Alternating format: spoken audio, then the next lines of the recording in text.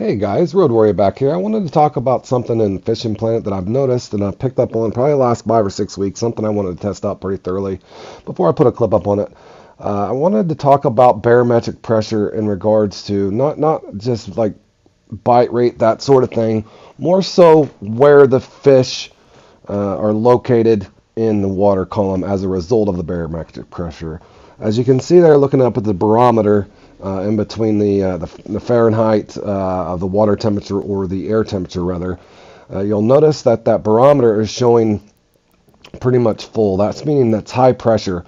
One thing that I've really picked up on, and while I'm putting this clip together, showing you a really large sample size here, is I've noticed it tends to drive whatever you're going for the most part. There's a few rules to the exception, or exceptions to the rule rather, but you'll kind of find that they're usually higher up in the water the higher the pressure is. Where this comes into play would be a lot of competitions as well, not to mention if you're free farming, that sort of thing. As I'm trying to target some smallies here, I've noticed differences in the best 5 challenge as opposed to having low pressure, high pressure. As you can see there, high pressure, these are at the top. Now that's a mid pressure peak, so you'll notice that they're near the bottom or the mid-water section. More exclusively, I'll notice if you're getting these things low, more times than not, it's either mid-pressure or low pressure. As you can see, a nice 4-pounder there.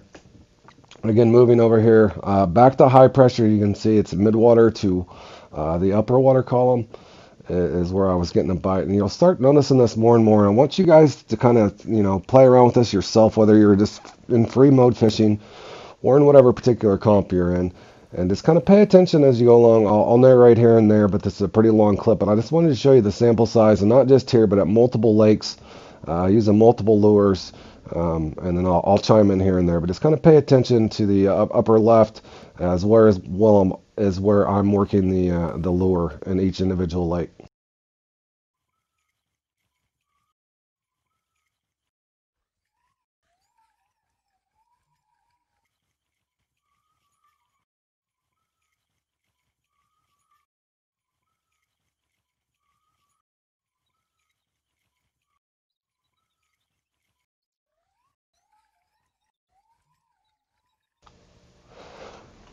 As you can see there, that other, this last fish here was, look at the barometric pressure or the barometer.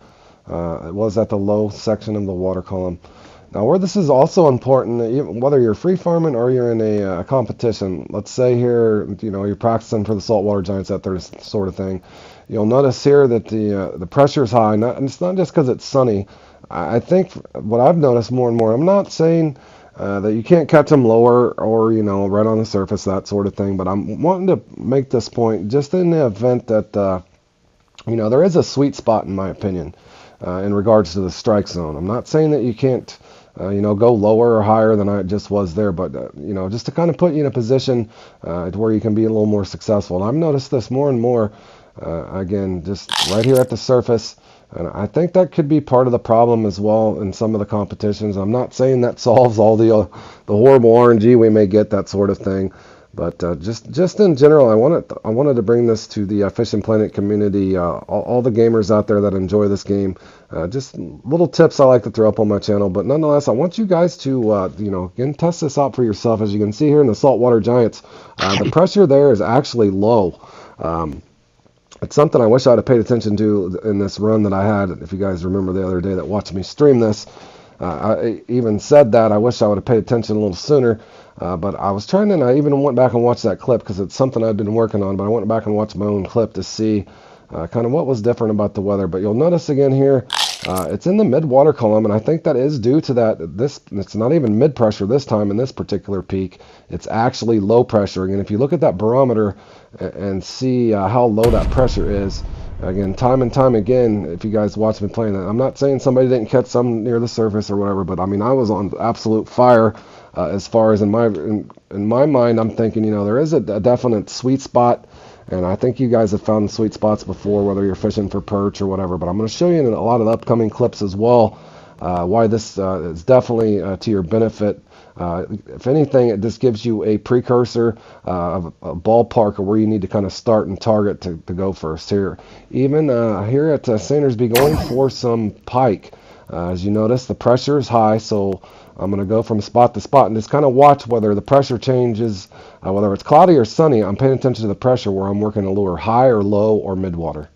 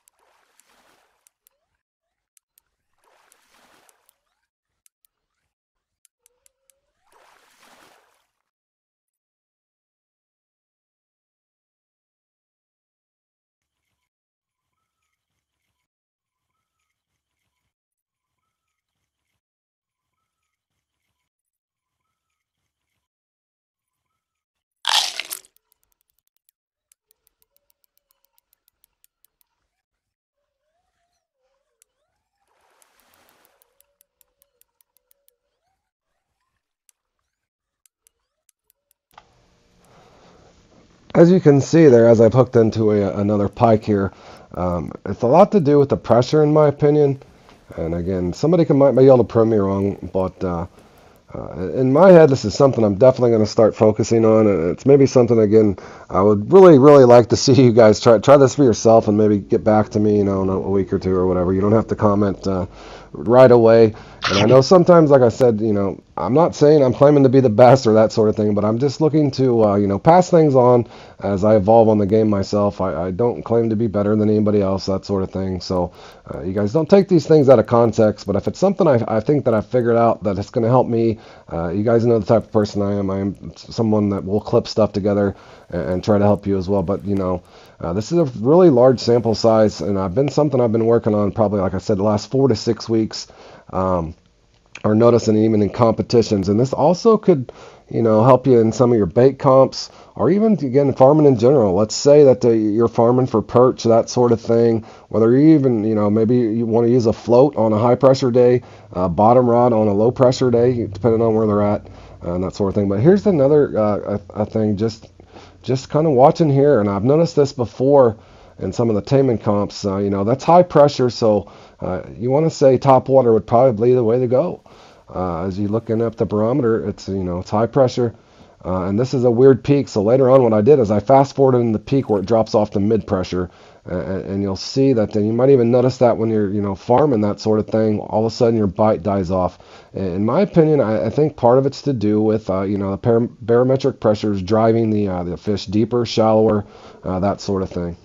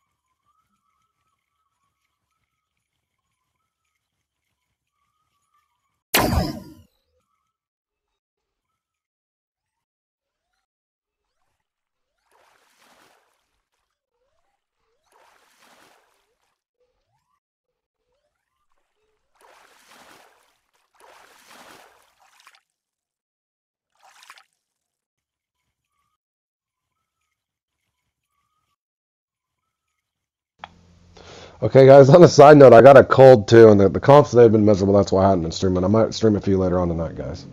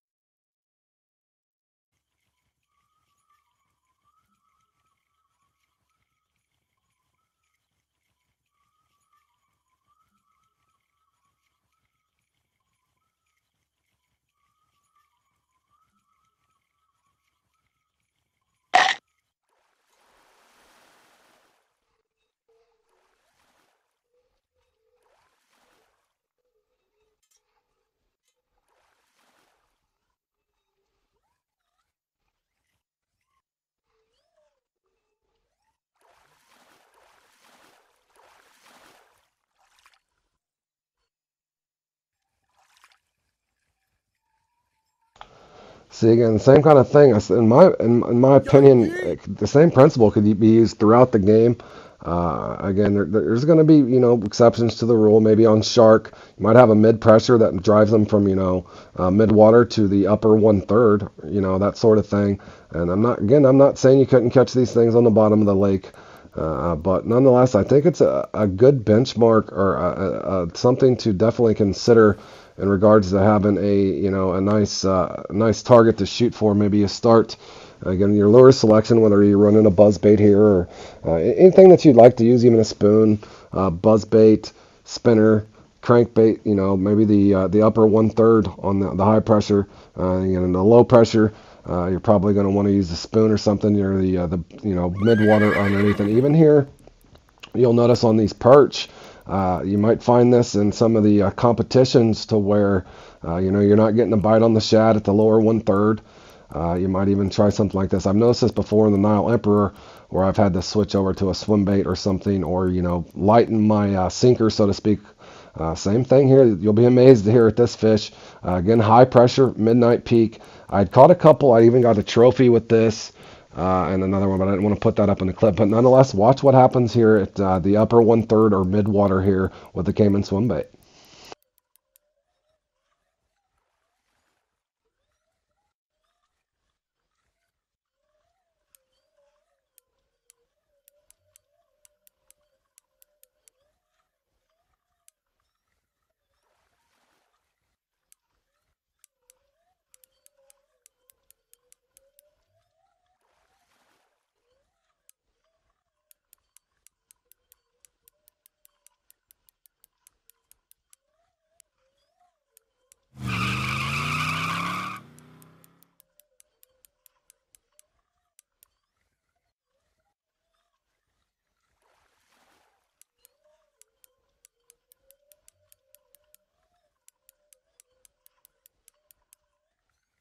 Yeah, yeet!